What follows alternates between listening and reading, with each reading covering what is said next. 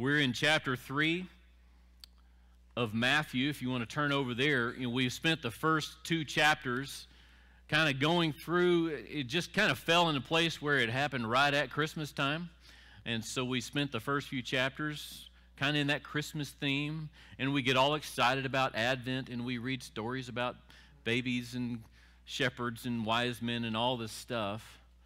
But the cool thing about God and His Word and His story is that He didn't stop with all of the prophecies or fulfilling them just to bring His Son into the world.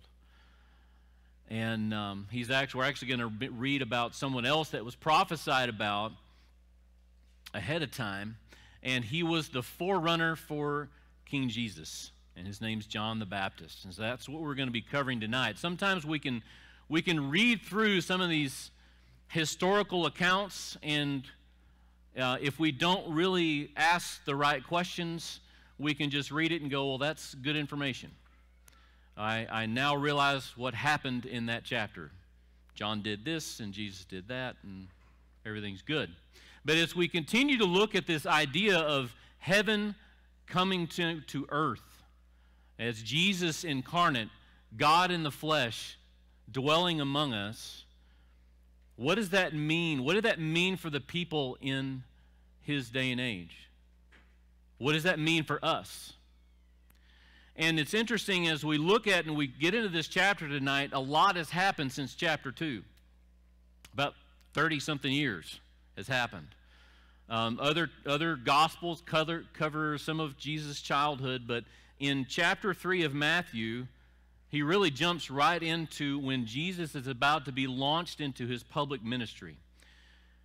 And so as we get into this, we're going to be met with a character, and he's quite a character. He kind of stands out above amongst other people, and there's a reason why. But let's start reading here in verse number 1, and let's just see what the Lord has for us as we move along. It starts out with this phrase, in those days. It's not real specific. Like I said, we're covering about 31, maybe 29 to 31 years, somewhere in there, from chapter 2 to chapter 3. And in those days, basically says an historical event happened, is what along the lines of what it means. In those days, John the Baptist came preaching in the wilderness of Judea. And this was his message: repent, for the kingdom of heaven is at hand. For this is he who was spoken of by the prophet Isaiah when he said, the voice of one crying in the wilderness, prepare the way of the Lord, make His paths straight. So this is John the Baptist, and he was prophesying. This is another Old Testament prophecy that is coming to fruition in the New Testament. It's about 550 years has passed since Isaiah, approximately, from when Isaiah wrote this down to when John the Baptist is fulfilling it. And this whole idea of prepare the way of the Lord, I want to read the passage in Isaiah just real quick, because I think it gives a little, even more clarity than Matthew 3. It says, a voice cries in the wilderness, prepare the way of the Lord, make straight in the desert a highway for our God. So what is being painted here in this picture of making the path straight, it's like, how many of you know that there's a lot of road construction in Montana in the summertime, right? I was told when we moved here there's two seasons. There's winter and there's construction season. And I did not know what that meant until I moved here and I got a taste of it. Can you think back to when they originally came through these mountains and they cut these roads? Can you imagine that? Have you ever been to Alberton? I can't remember the name of the trail. Mullen Trail. It is a really neat and historic walk. It's actually some of the original trails of the original roads that were cut. I don't remember if he was a lieutenant or a captain or whatever, Mullen, but he cut them. And the idea, the picture that's being painted here with this statement is, go in and make the path flat, make it travelable. In other words, clear everything out of the way to where when Jesus comes on the scene, nobody will miss it. Make the path wide and flat and straight to where everybody understands it. And that's who was prophesied about here, John the Baptist, and this is his job. His message is repent. Why? for the kingdom of heaven is at hand. There's gospels that say the kingdom of God. And you say, well, why does this one say the kingdom of heaven when others say the kingdom of God? And you've got to remember that Matthew is writing primarily to the Jews. And there were times that Jews didn't even think about saying the Hebrew words for God, Yahweh or Jehovah. It was considered blasphemy. And so he knows he's writing, so he's wanting to write in a way that doesn't derail the people that he's trying to reach. And he knows that they believe and know that God exists in heaven, and so he says the kingdom of heaven is at hand. But this message of repent is one that's going to ring true throughout this whole chapter. That John is the first prophet speaking the actual literal words of God for 400 years. 400 years there's been silence from the Lord. Not that he's not been active, not that he hadn't been making sure things happened that needed to happen, but as far as a prophetic word from the Lord, it's been 400 years. Remember, John was this is the John that was born to Zacharias and Elizabeth. In the Christmas story, we see that come about. And if we look at the timetables, this means that John was probably some sort of cousin to Jesus. And he's about 6 months older than Jesus. So that just gives you some context here. But his job is to prepare the way of the Lord and to make his paths straight. This passage in Matthew quotes this with the idea in mind that it's not a literal gravel, pavement, dirt road. It is a road that is being paved to where when our hearts hear and see and comprehend who Jesus Christ is, our hearts have been prepared. So it's a road that's laid in our hearts. And the message is to repent. So what does it mean to repent? You've probably heard me talk about this before. But the idea of repentance is not a feeling. It's not a feeling of sorrow. It's not a feeling of guilt. We come face to face with our sins. We realize that we're sinners. And so we realize that. That's a conviction from the Holy Spirit. But to repent is actually a word of action.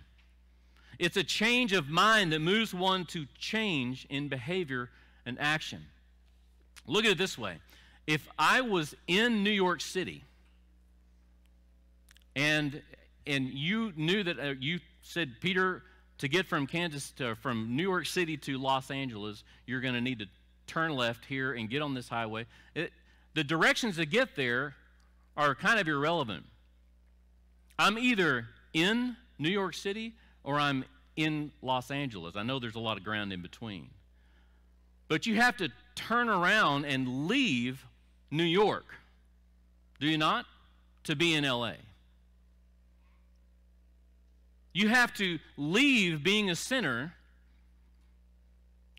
destined for hell, by the way, and choose to accept salvation through Jesus Christ and turn from your sin and saying, that is behind me, I don't want it anymore, it brings nothing but death, and I'm going to be a believer in Jesus Christ. I'm going to be saved. I'm going from New York and I'm leaving New York and I'm going to LA. You're leaving a destination. It's not just a thought in your mind. It's not just a feeling that you have, or it's not a feeling that you have. It's not something that happens to be able to come to Christ. It's what coming to Christ is. A heart is repentant. When I came to faith in Jesus Christ in 2002, it was not an intellectual understanding of the situation. It was me looking at my sin and how much destruction it had caused to my family and realized that I needed to turn my life around, literally. I needed to turn to Jesus and become His. The kingdom of heaven in His hand is this idea that, John is literally out in the wilderness. He's preaching this. People are coming to him to be baptized, and somebody's on his way. And Jesus is so close, and that's what he's saying. He's almost here. He's here. He's coming into this world. He's coming to this world. He's coming into our presence, and we need to be ready for him.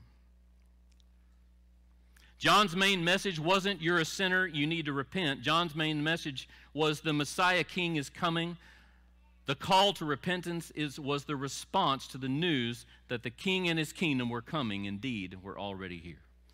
In verse 4, we go on. It says, "Now John wore a garment of camel's hair and a leather belt around his waist, and his food was locusts and wild honey."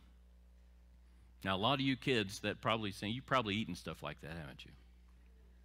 Never eaten locust? Not about wild honey. Have you ever found wild honey in the wild? It's pretty good. I've never eaten a locust before. My uncle ate a locust, but it was on a dare. This picture here is of, it's really, if you look back, I think it's 2 Kings 1 is where we see this same attire, and that's with Elijah. Okay? So when this is said about John the Baptist, we're going to see this tied into Elijah here. It says, then Jerusalem and all Judea and all the region about the Jordan were going out to him, and they were baptized by him in the river Jordan, confessing their sins. But when they saw many of the Pharisees and Sadducees, or he saw them, coming to his baptism, he said to them, "You brood of vipers, who warned you to flee from the wrath to come? Bear fruit in keeping with repentance." In that day and age, it was the religious elite, and I would imagine if you looked at our society today, you might see some parallels. Because you had the Pharisees and you had the Sadducees. The Pharisees were your legalistic crowd. They were the ones that took the law and added law to it, and raked you over the coals and ridiculed you and demeaned you if you didn't keep the law to the T. I mean, they added so much to it, it was ridiculous. And they were legalistic about it. Legalism today is something that I believe kills the church. There's no grace in legalism. On the other side of the things, you've got the Sadducees, who had pretty much just adopted the ways of the world. They kind of picked and chose out of Scripture what they believed. They did not believe in the resurrection. And so you can kind of see in our world, you've got the religious types that go to the whole extreme, and they've taken upon themselves to be everybody's judge, all the way over to the liberal side of our church in America today, who wants to be right in line with the rest of the world and approve of everything that the world is doing, and jumping on all the bandwagons and accepting them and all kinds of stuff, and taking this part of Scripture and leaving that you can't do that. Because if that's what you're doing, you're not really believing and implementing and applying all of God's Word. You're not being obedient in all of God's commands. And so somewhere in the middle is Jesus Christ, and he comes on the scene full of truth and grace. Most of us tend to lean at least a little one way or the other.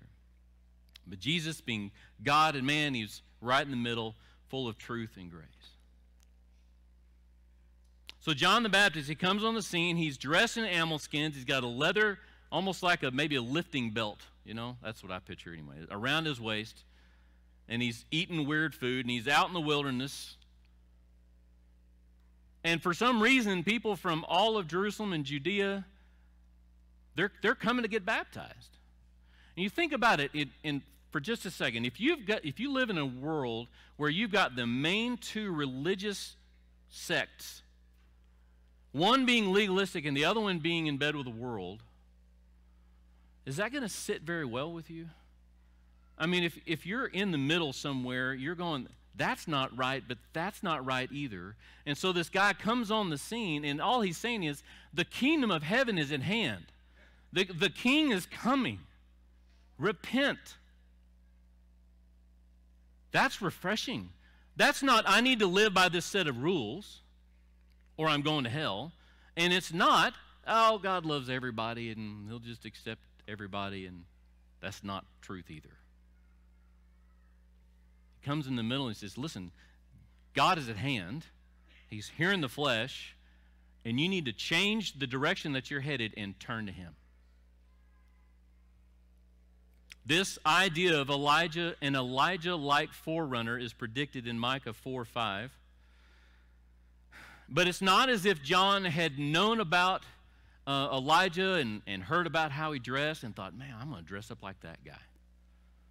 And maybe I'm just going to try and, maybe I'll be this guy.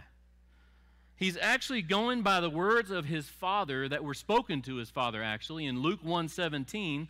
And it says, and he will go before him in the spirit and power of Elijah. It's talking about, this is prophetic from the angel of the Lord to Zacharias. He says, and the disobedient to the wisdom of the just, I'm sorry, I skipped something.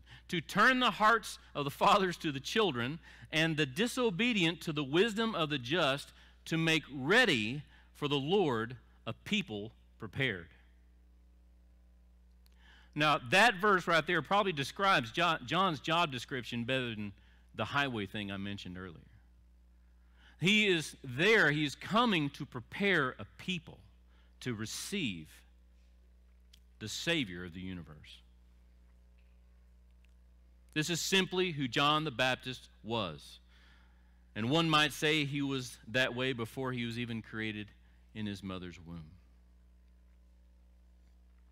So who was Jesus calling? He was calling all Israel. Started with the Jews in Jerusalem. Those are the ones that were close by and those that are around the Jordan. But he was calling them to repentance. He was also aggressively confronting the religious elite of the day. And this was literally a movement amongst the people because of that unrest. You think about it. You are the chosen people of God. You've been living in silence from the Lord for 400 years, and all of a sudden a prophet pops up. I want to know what he's saying, because if it's a prophet of the Lord, it's important, and we need to go listen to him. And so they're coming. In our day and age, John might have tried to send out marketing flyers, consult marketing experts, to get more people in the doors. He might have done some Facebook ads or some Google ads or whatever. John relied on the power of God to do his marketing for him. Remember, God had literally been silent for 400 years, but he was still active. Don't miss that. It's just that the Jewish people hadn't had a word, and they were anxious to hear. It's interesting that Josephus, if you're familiar with Josephus, he was a historian, a Jewish historian that lived in the time of Jesus. He actually wrote more about John the Baptist than he did about Jesus. And so this was obviously a big deal back then. So what did John the Baptist's baptism mean? Because a lot of people will get to this story and they'll see Jesus get baptized by John the Baptist and they get all kinds of confused about why. But it signified a person's willingness to turn from his or her sins and from the false belief that being born a Jew automatically put a person in right relationship with God. That's essentially what John's baptism meant. They had to turn from their evil ways and even their false hope that they had. And we'll get to that here in a minute in Matthew 3. But the Jews were already familiar with baptism. It's actually one of the rituals that took place if a Gentile wanted to become a Jew. So you would get baptized. There was also a sacrifice. There was circumcision, and then they also memorized portions of Moses' law. So they're already familiar with this idea of baptism. So this wasn't anything necessarily really new. But they were to be baptized, and they were coming and confessing their sins. And this is what we see in this chapter is really elements of how we come to Jesus, right? We're convicted with our sins. We are challenged to repent. Hopefully we're challenged to repent. And we're going to confess our sins. And if you remember from our study through the Beatitudes, confessing our sin basically means that I agree with God on what he says I've done, right?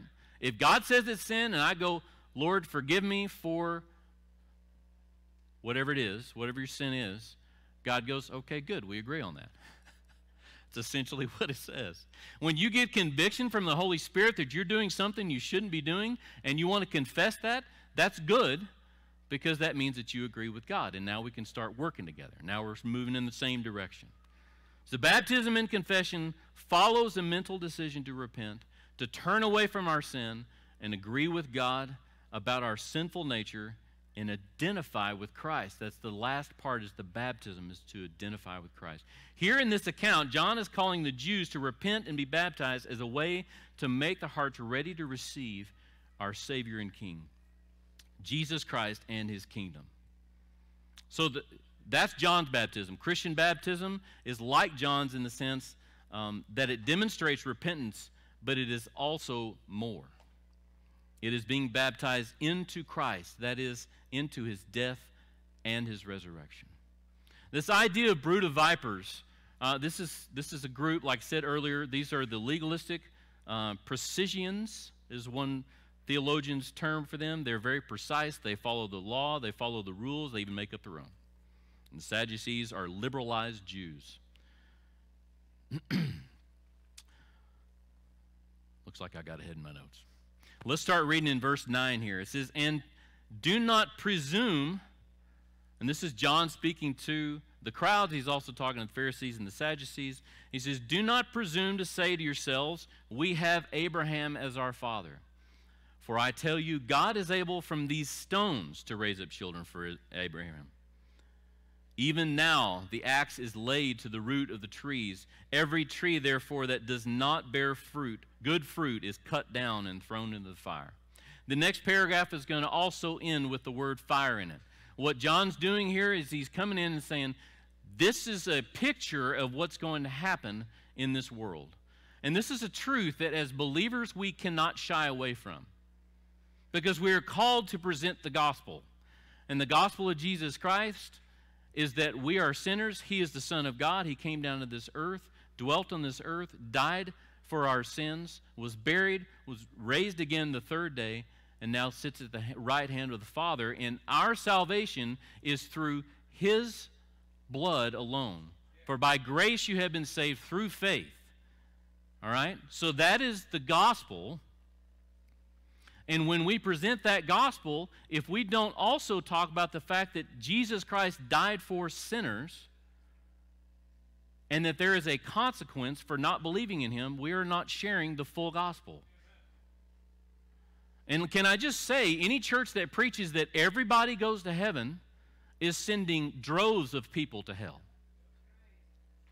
Because if you come into this church and all I talk about is God's love, which is true, and all I talk about is heaven, which is available, but never tell you that it comes down to you turning from your old ways, asking God to forgive your sins and accepting him as your Lord and Savior and being born again spiritually, then I have set you up to go to hell.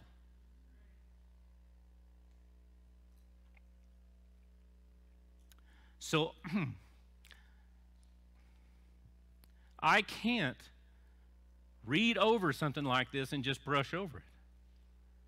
And that's why John is in these guys' faces going, guys, the rotten trees that aren't bearing any fruit, in other words, the people that are not followers of Christ, they're going to end up burning in fire one day. As unpopular a message as that is in this day and age, it really doesn't matter, because God said it and he calls the shots. He is God. I am not. And I'm going to trust him because I've seen him reveal his truth and his love and grace and joy and salvation time and time and time again. And it's there if people will just accept it. But we can't shy away from that message that the axe is laid at the root of the trees. Every tree, therefore, that does not bear good fruit is cut down and thrown into the fire. Verse 11, I baptize you with water for repentance, but he who is coming after me is mightier than I, whose sandals I am not worthy to carry. He will baptize you in the Holy Spirit and fire. His winnowing fork is in his hand. In that day and age, they were agriculturalists, they grew wheat, and they would harvest the wheat. And they would do whatever they did to the wheat to get the pods to break apart, and they would pitch it up in the air, and on a windy day, and the wind would blow the chaff away and blow the straw away, and the wheat kernels would fall to the ground, and that's how you get the wheat. So his winnowing fork is in his hand, and he will clear the threshing floor and gather his wheat into the barn, but the chaff he will burn with unquenchable fire. John's saying, guys, there's two ways that this goes. You're either going to believe in the man that's about to walk up here. He didn't say that. You're going to have to believe in the king that is coming, in his kingdom that's coming, and is here, or you're going to reject it, and this is what's in store for you. It's a sobering message, but if it is not stated, I've failed my job at this pulpit.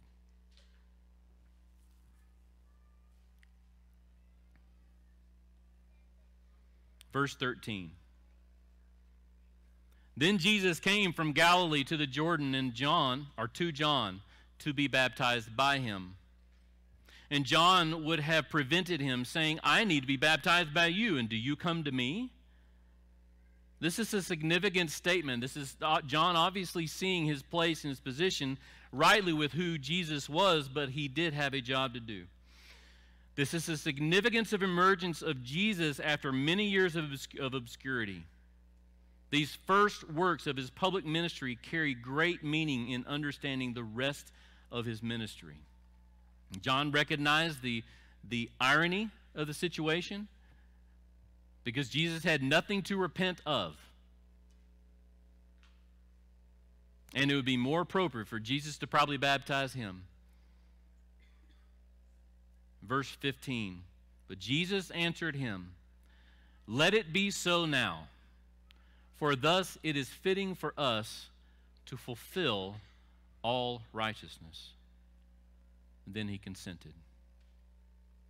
Jesus understood why this seemed strange to John, but nevertheless, it was necessary to fulfill all righteousness. Guys, we have Jesus Christ as our example in so many ways, but one of the utmost ways that we have him as an example is his obedience to the Father. When God the Father gave him a command, a job to do, he did it even to his own death. This is just the beginning of his ministry. But Jesus didn't have anything to repent for, so why was he being baptized? Because he came to this earth and put on flesh to not just identify with us, but to become one of us, but a perfect version of us, because he was fully God and fully man. And so he's coming in and he's going, I can't expect you to follow my example unless I said it first. God said to do this, and I'm going to do it. So John, let's do this. Let's fulfill all righteousness.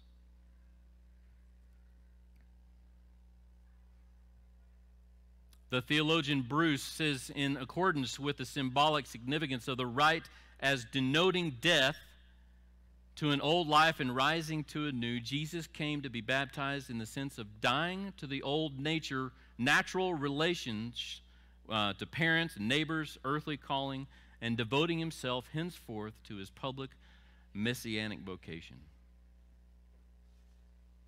Let's keep reading in verse 16. And when Jesus was baptized, immediately he went up from the water, and behold, the heavens were opened to him, and he saw the Spirit of God descending like a dove and coming to rest on him. And behold, a voice from heaven said, This is my beloved Son, with whom I am well pleased. You see, Jesus' act of obedience and a righteous identification with sinners, motivated by love, was how Jesus was seen as my beloved Son, in whom I am well pleased. Take this in for just a second. All the crowds from Jerusalem, all the crowds from Judea, and everybody right around the Jordan has come to be baptized by John the Baptist, this crazy guy that's wearing animal skins and eating honey and locusts, to here repent, for the kingdom of heaven is at hand. And here walks Jesus, this guy that John says, I have no business baptizing him. I don't even have any business taking off his sandals, which is the lowest of the low of a servant's job. He said, I'm not even worthy to take his sandals off. And he comes and he baptizes him and he brings him out of the water, and the Holy Spirit comes down on him in physical form, and a voice from heaven says, This is my Son, in whom I am well pleased. I mean, talk about a mic drop, right? I mean, you're there, you're waiting, I'm just waiting my turn so I can repent and get baptized. And all of a sudden, God speaks from heaven I mean, we can read this 100 times and go, oh, that's cool. That would have been cool to see. Can you imagine what these people went home and told everybody about? I was there the day that Jesus got baptized and God spoke from heaven. He's been silent for 400 years. He's talking through this prophet. Then he spoke audibly himself. I mean, that's craziness.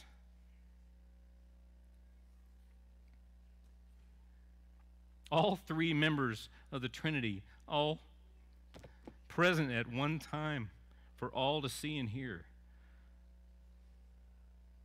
When this voice of God the Father spoke from heaven, everyone knew that Jesus was not just another man being baptized. They knew Jesus was the perfect Son of God, the promised Messiah, identifying with sinful man. By this, everyone knew that Jesus was different. Jesus was baptized so to be identified with sinful man, but he was also baptized to be identified to sinful man. So this is great, Peter. What do I do with this? As I read through this and I pondered this, like there's a whole bunch of truths of what happened here. So that's great. That's John the Baptist. He was prophesied about. He was a prophet of God. Do you realize that we have all been hand-picked? If you're a follower of Christ, you've been hand-picked as a witness for Jesus Christ.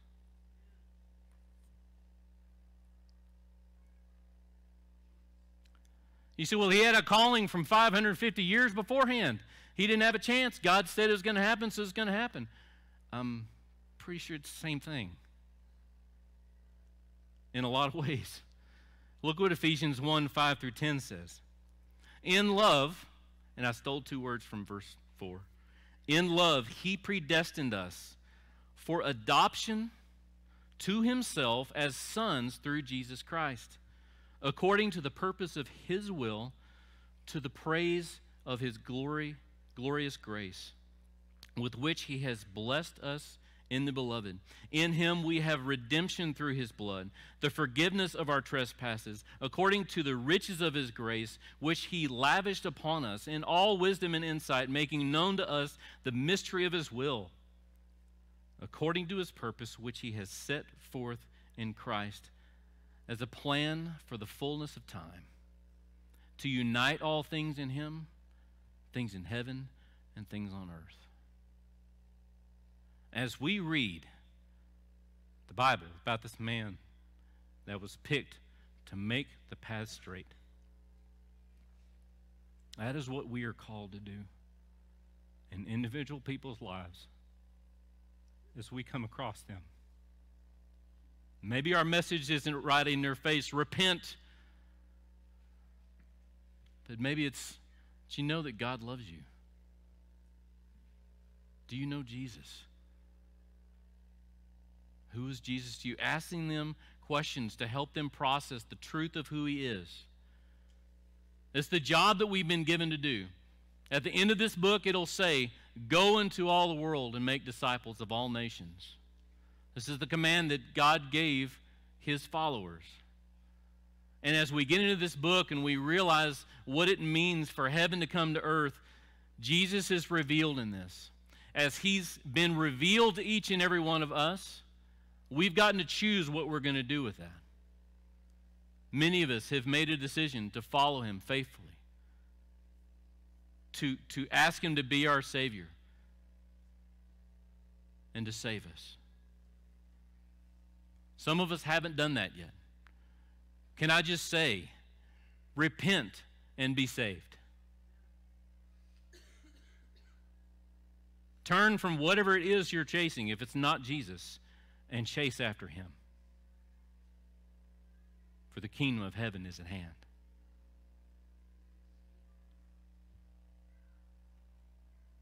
How does God's word apply to each and every one of us on a daily basis? That's the example we can take from John the Baptist and these religious elite.